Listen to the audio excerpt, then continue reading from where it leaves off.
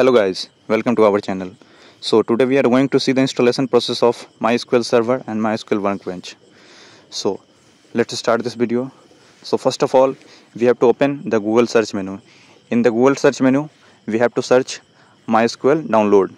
After searching MySQL download, you will be shown in the below section MySQL. So you have to click on it. So you have to scroll this page. In the below section, you will be shown MySQL community. So here you could see it. So we have to click on it, MySQL community GPL downloads. After clicking on it, so here you could see that all the products available of MySQL. So here we have to click on MySQL installer for Windows, as you could see here. So I am clicking on it. After clicking on it, here you could see that for your computer version, Windows version is already by default selected. If it is not selected, you have to select by your own, and after selecting it, there are two files shown over here. So you have to click on the larger file. We are downloading the file with having larger size so that our installation process will be easy and we will not face any of the issues. As clicking on it, here you could see that you could log into MySQL with your login ID, or this is not necessary. So in the below section you could see no thanks, just start my download. So you have to click on just start my download. So click over it. As you could see that we have clicked on it. After clicking on it, in the above menu you could see that download has been started. I have already downloaded this file. Do not waste your time. So I am going into my download menu and I am about to open this file. So I have gone into file manager, and in the download section I am opening this file.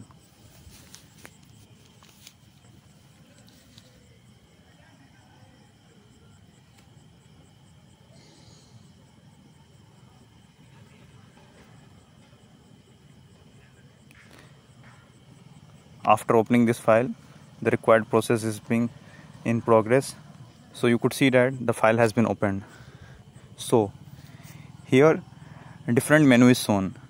As you could see that for client only, for the full section, and for the custom section. If you will install the full, so it may lag because MySQL has so many functions.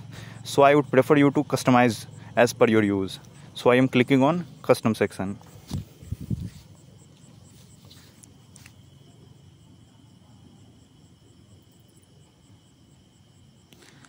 After clicking on custom section, you have to click on next, and all the functions are available in the left box. So you have to select the functions which you are required to select in the right box. After selecting it in right box, you have to click on next button. So you could see that I am selecting MySQL server and MySQL Workbench. As you could see that we have selected our required menu. So we are clicking on next button. After clicking on next button, here you could see that our selected file is shown over here. So here we have to execute this file. So I am executing this file.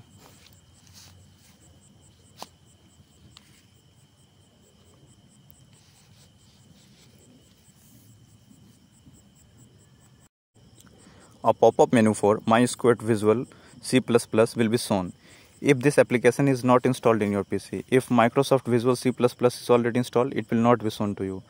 So if it is showing, you have to agree on the terms and conditions and you have to install this file. After installing this file, you have to go for the... So I am continuing for the required processes. As you could see that I am clicking on the execute button in all the above processes.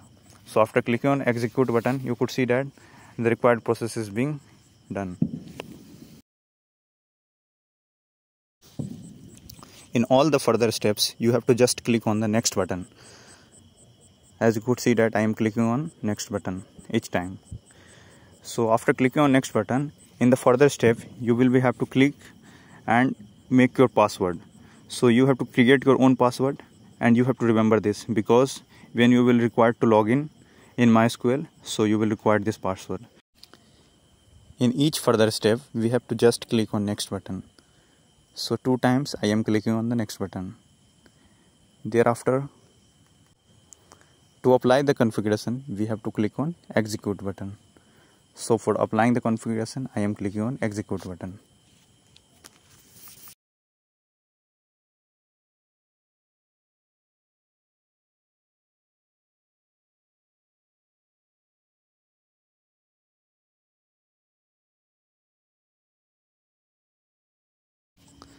So all the configuration has been applied.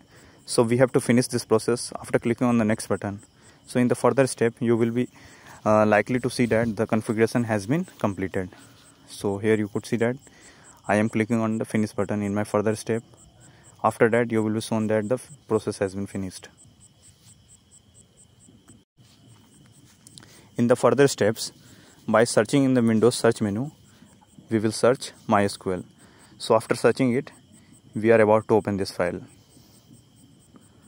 After opening this file, we have to log in by our own password which you have created.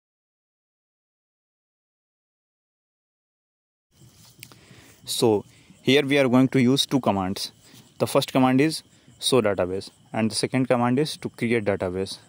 So here by using create database, we are going to create a new database, and after using show database command, we are going to see the folder which we have created as by creating the database.